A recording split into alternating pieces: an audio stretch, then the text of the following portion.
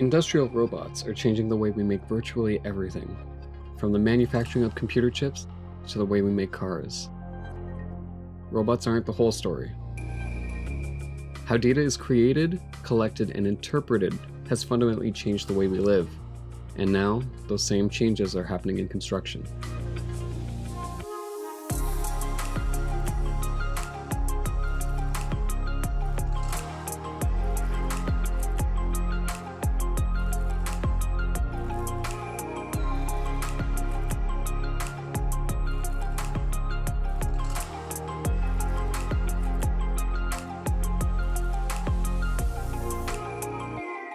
No longer relying on pen and paper, designers use computational tools that let them manage larger sets of information about their designs. Terms like BIM, CAD, and CAM refer to building information modeling, computer-aided design, and computer-assisted manufacturing. These tools are progressively changing how buildings are made by bridging the gap between the concept of a design and the way that design is made. Wood construction is at the forefront of this transformation. As skilled labor gets harder and harder to find, it's a challenge for this whole industry. And as we want to build more precise buildings that function better, that work better, that meet energy codes, we've got to build at a precision level that's hard to do with a skill saw and a nail gun on a site when it's raining. If the steel columns, the metal what holds these posts, they can be turned then exactly to the diameter. And then we can guarantee then it will fit.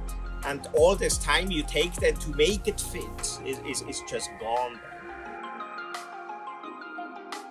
Using robotics, it allows us to assemble more pieces and more complex pieces that in totality result in higher performing building components, more material efficient building components, and building components that have integrated services like electrical and mechanical systems.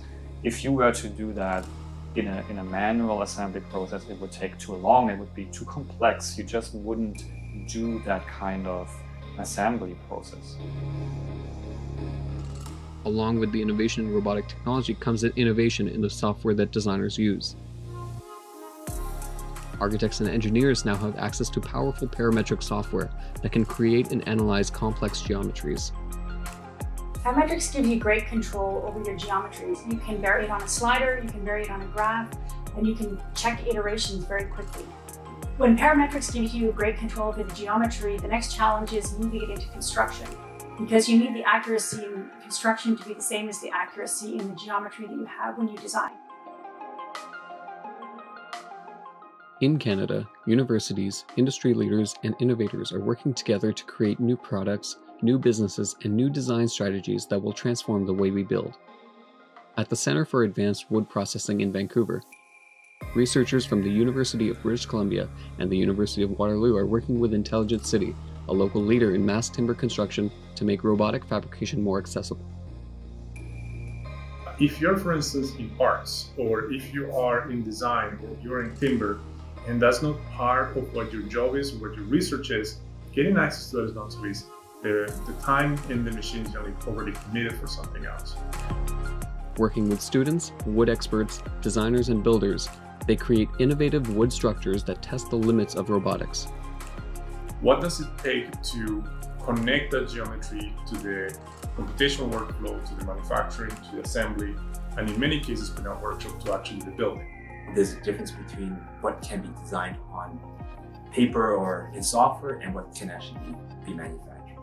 The mandate of the Center for Advanced Wood Processing is to support research initiatives within the wood science department and to also support industry with training initiatives.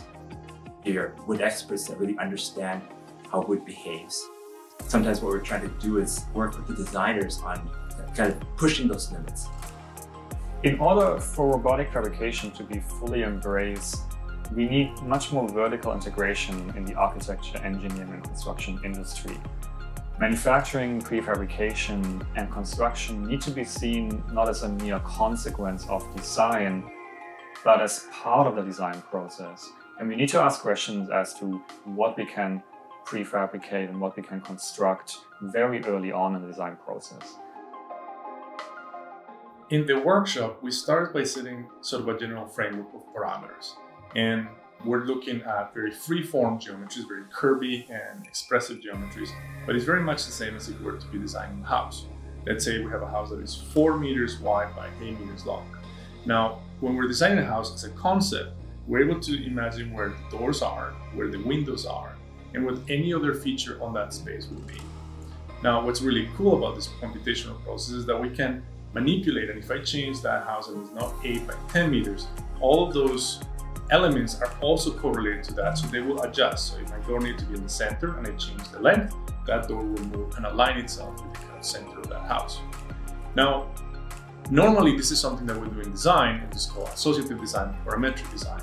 But here we're also connecting that to the manufacturing. So we can take that wall digitally and put it flat in a way that then can be manufactured.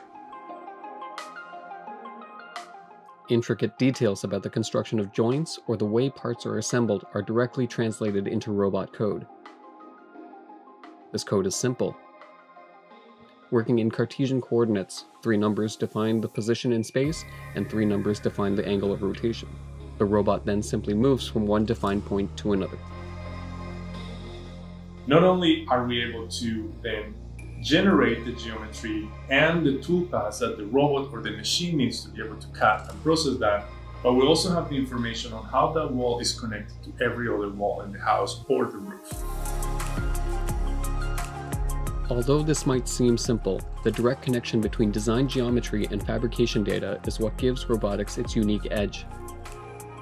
What is being designed up front is not necessarily being informed by what can be fabricated and what can be constructed. And so that's what really becomes a consequence of the design. And so sometimes architects and engineers overestimate what can be constructed, and sometimes they underestimate it. And so they try to rationalize and simplify designs, even though they wouldn't need to. Teaching students about robotics allows them to engage with the state of the art in fabrication. So when they go out into the industry, they're prepared for the technology that's coming, that's not the technology that's necessarily here. It allows them to understand how fabrication happens, and that gives them some control over their design because they understand what they can design and what the machines can and can't do. We look at sort of the very specific computational design workflow, where we take the definition, we take the design that we had, we take the computational workflow, and we have each student operate the robot and understand not only how to manipulate it in just X, Y, and Z coordinates, but then how to also input code, how to run a program, and what I call also babysitting the robot, which means actually having control during the fabrication process to make any adjustments on speed as the process is being cut, as the pieces are being milled.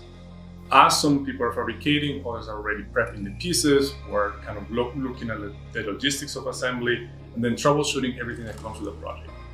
The really cool thing about it is that we start with a design and an idea, but it's actually all of us coming together that we figure out how to put it finally together. And then sometimes we have some setbacks, but having all the participants bringing their own expertise, we're able to troubleshoot those ideas and then develop a prototype that we're all very proud of. We need to explore what is possible, and in order to best do that, universities and research institutions are required to experiment without having the need to immediately implement these technologies. And I think that's really critical for us to kind of build a generation of entrepreneurs, because that applied work and that connection between the institution gives us a tremendous amount of freedom to investigate ideas and to really, get people who are eager and ambitious to figure ways of building, ways of engaging technology, ways of applying that technology to real problems, so that people get more excited and they want to actually understand how to take advantage of these developments. Robotic fabrication is not only meant to automate existing processes, but to augment what we can do and further to introduce new processes that were not possible previously.